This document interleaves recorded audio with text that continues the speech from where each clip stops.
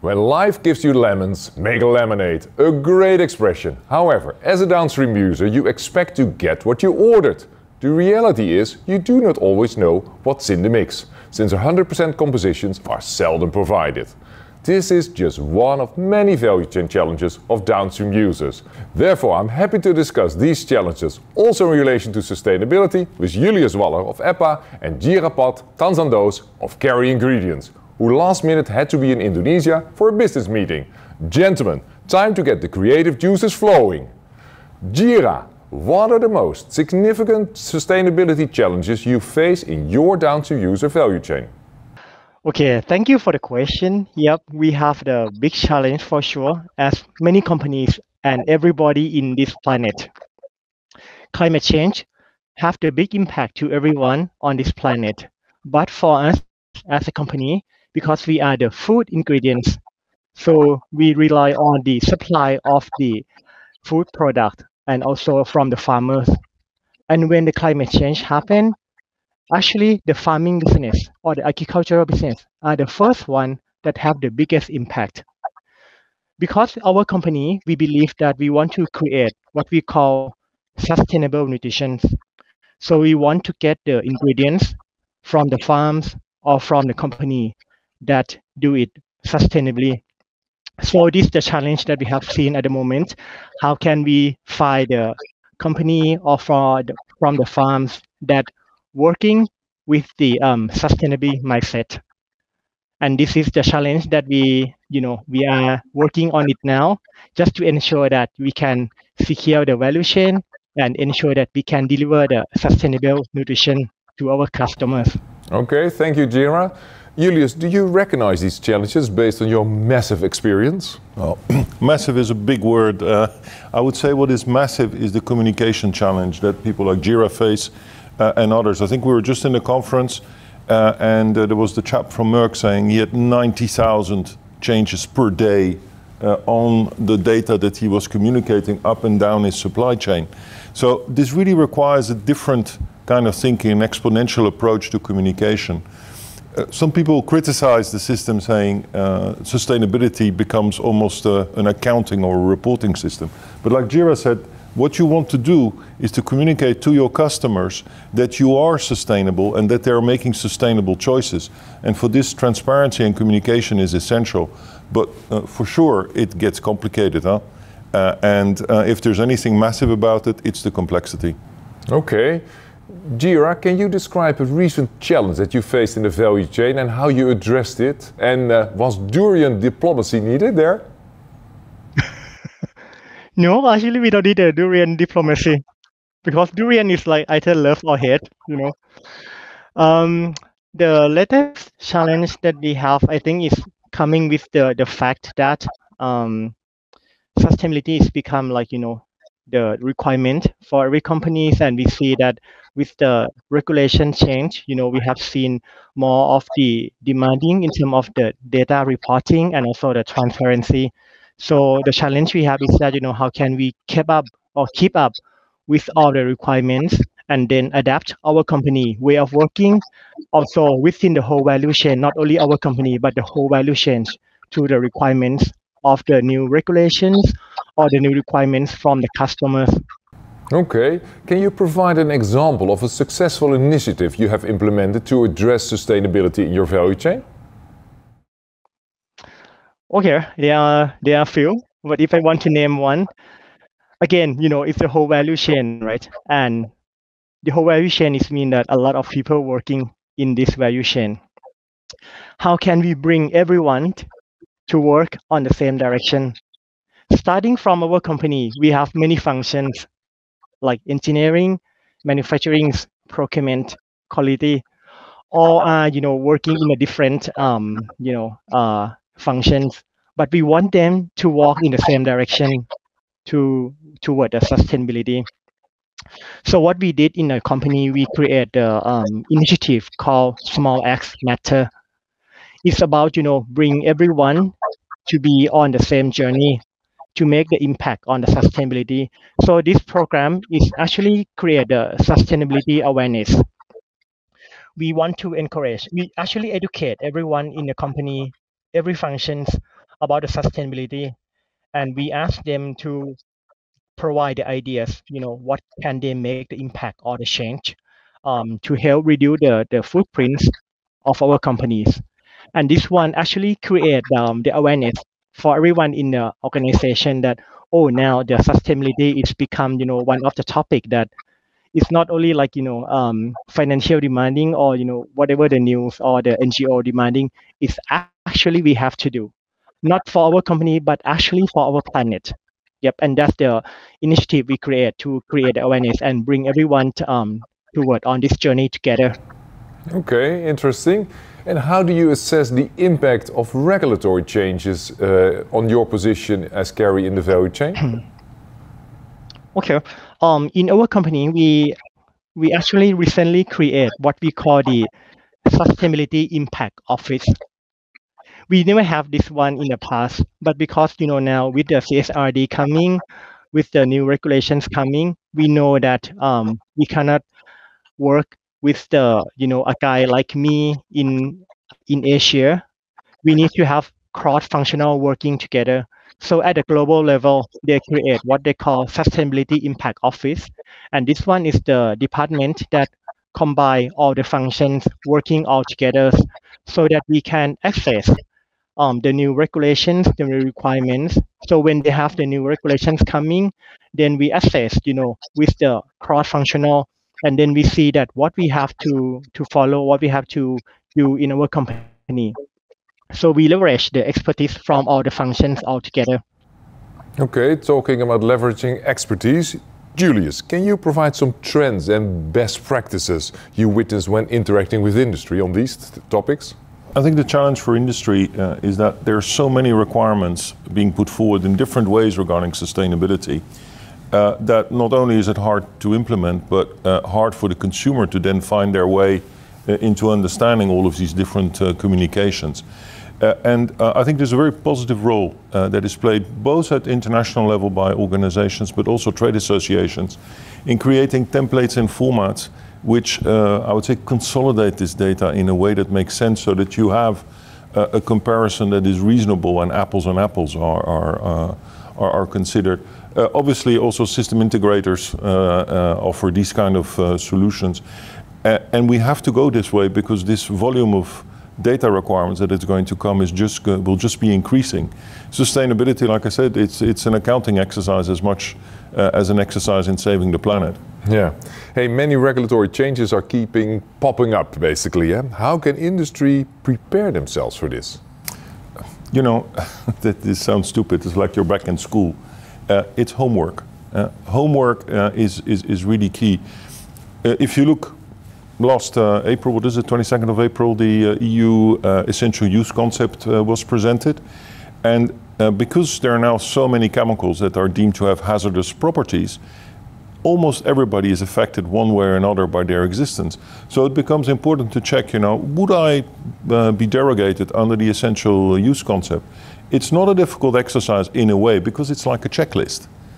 And if you go through your portfolio and think, okay, which ones might I be able to put there and cross them against whatever hazardous chemicals you feel obliged to use, because of course we'd like to substitute them rather than use them, you'll be better prepared for the moment when you'll be called to explain why you think that your, article, substance or whatever, or mixture should remain on the market. And that is, I think, the only failure that industry sometimes has is that they're too reactive. They react only the moment they're called out on something rather than doing a good homework preparation. So they should be proactive, basically. Absolutely. One of the recently proposed changes is the EU POP regulation. Can you explain how these changes will affect the value chain? So it's a little bit of a hobby horse of mine since I picked up on this. As you know, I had to insist with you that we talk about it. But the POPs regulation, in a way, is a very old regulation now, and everybody sort of has it here now. We've implemented this, we're on top of it. And the dirty dozen, as they're called, there's actually 26 chemicals on there. We've got that under control. However, the limit values which were set were still relatively high. And this is going to change. And these proposals are literally on the table right now. It's the end of a 10-year process that they're coming in, but we're going to move down by a factor anywhere from between 10 to 100 in the limit values. And what people forget is that the POPs regulation says if you do not meet these limit values, you cannot place your substance, your mixture, or your article on the market. And your article will also deem to be non-recyclable. A lot of sustainability rules now require that you can only place recyclable articles on the market. So this is really going to impact the supply chain, and I'm concerned there's a lack of awareness on that.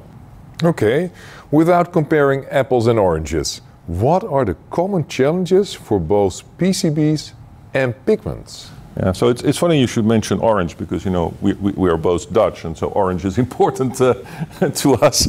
But in pigments, if you have poor process control, you are likely to generate PCBs. And funnily enough, there are two colors in which this happens in particular: purple and orange.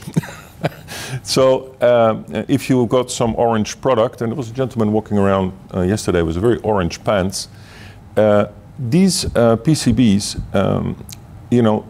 they can be generated in any pigment you order from any place. Now, you order it in Europe or United States or Japan or other highly qualified manufacturers, you'll see you're fine with the limits, and probably you will be below the new lower limits that Europe has installed. However, there's a lot of subcontracting going on, and Asia is a big area where things are routinely subcontracted around for cheaper byproducts. And you may find that you are over the limit on those.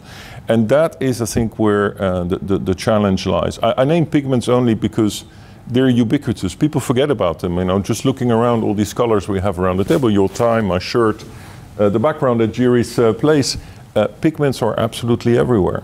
And so, POPs is going to come back to haunt us on that one. Okay. Hold on to that one. Jira, how do you ensure transparency and traceability in your downstream value chain? Yes, that's the interesting one.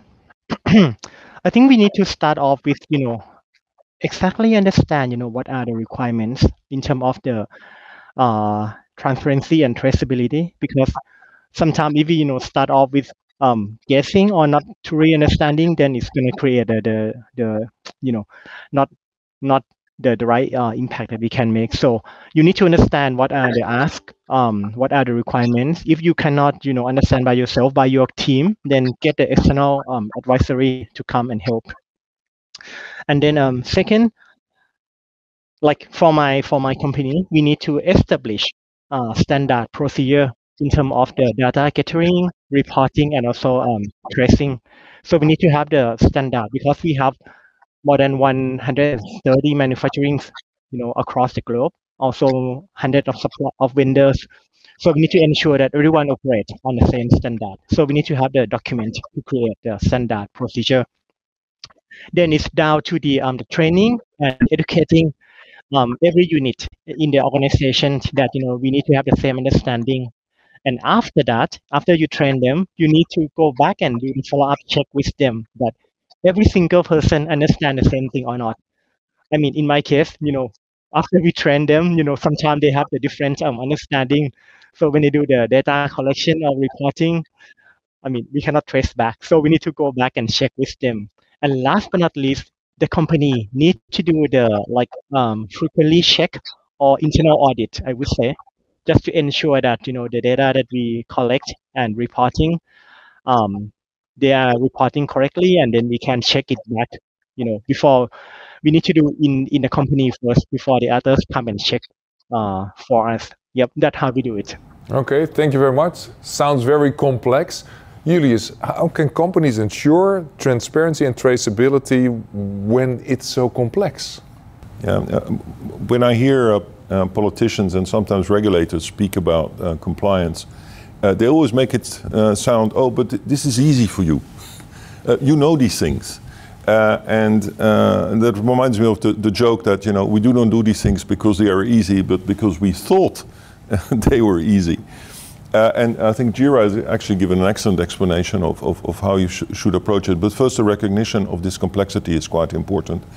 And unfortunately, it also means you have to start cutting out a lot of the manual intervention that used to be human nature. You know, we will find some way to fix things. I grew up in Brazil. There's a famous word in Brazil, dá jeito.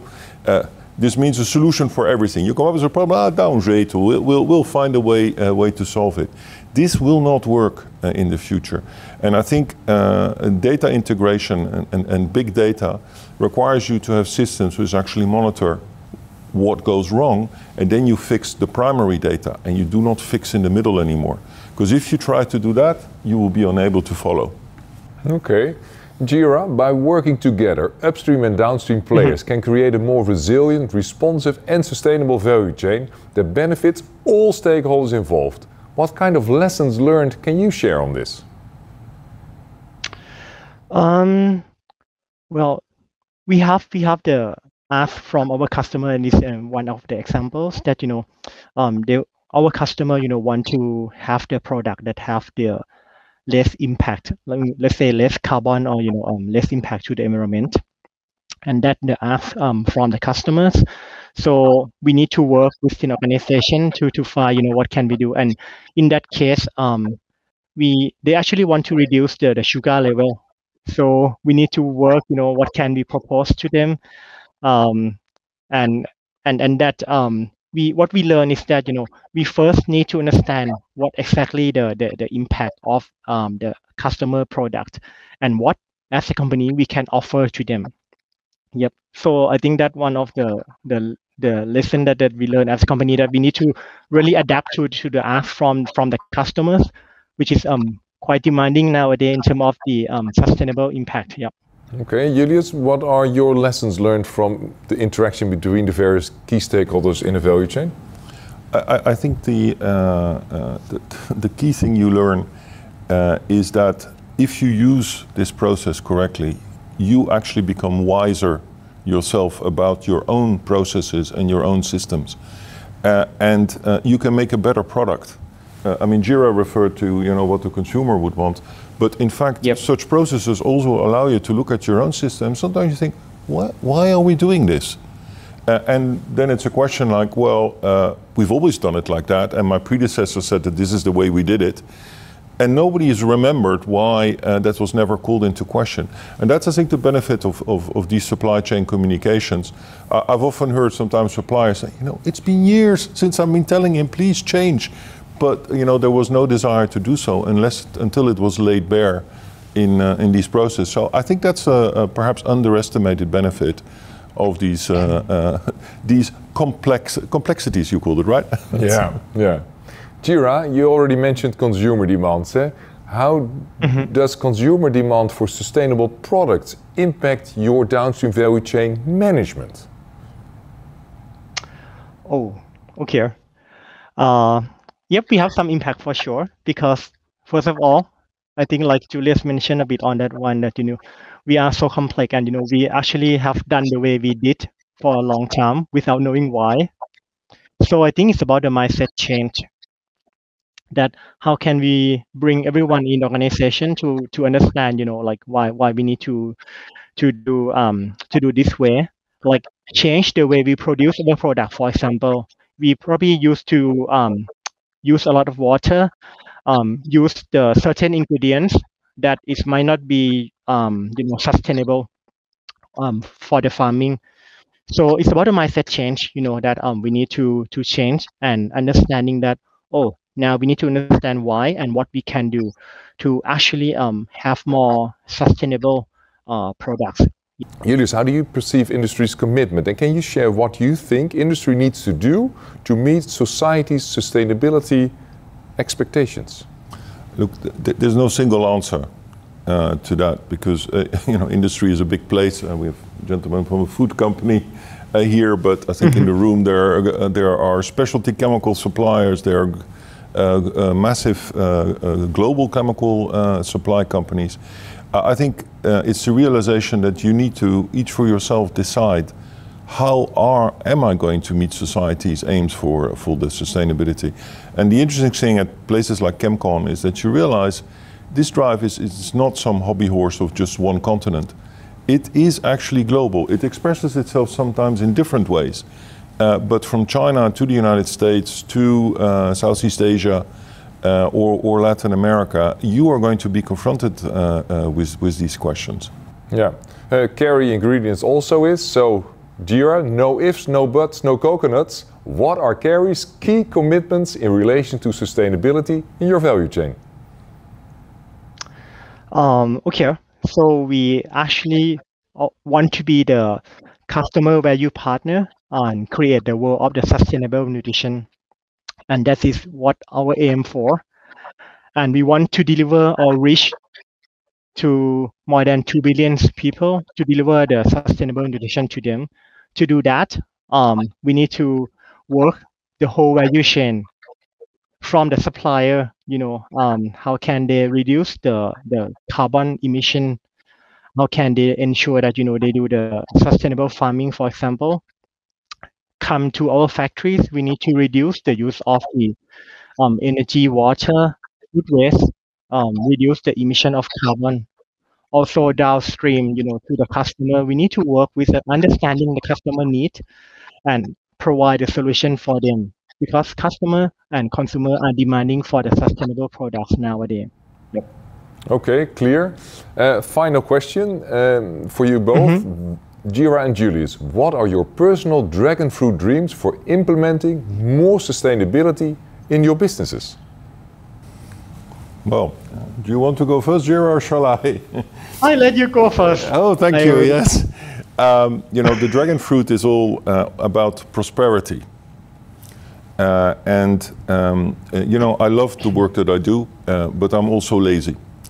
And I would love to see the concepts like sustainable by design would be truly implemented by the industries we're in, and that we're not running after the facts when they're called out on something and we then have to explain it away and find some excuse to get some additional deadline for them to comply to it. I think if this concept of sustainability were to be implemented across the supply chain from the start, in the way much that Jira talks about it, then it would be much easier that when the moment comes, if you need the authorities to give you some flexibility for whatever reason, it's much easier to justify if sustainable by design is in there. That would be my dragon fruit dream. And Jira, what is your personal dragon fruit dream? Okay. My dream is that everyone in the organization and also in the value chain have the same understanding about why we have to work on the sustainability to reduce the impact that we create to our planet. If everyone have the same understanding and have the want to do for it, then it's going to be underlying in everything that they do without me going to tell them that you need to do this way, but it's coming from themselves. And if we can do that, I believe that we will reduce many discussion that we spend negotiating why we need to do this way, because it's coming from them. It's coming from that they understood that, oh, we have to do it because we only have one planet, right? If we don't do it today, how are we going to live? How our next generation is going to live? We want to leave our planet in the place, where the next generations can live the way that, we enjoy it. And that's my dream. Okay, wonderful dream. Jira and Julius, thank you for providing us with a taste of sustainability and value chain challenges of downstream users. Quite a mix of challenges and solutions. So I guess we can conclude today's juice is worth the squeeze. Exactly.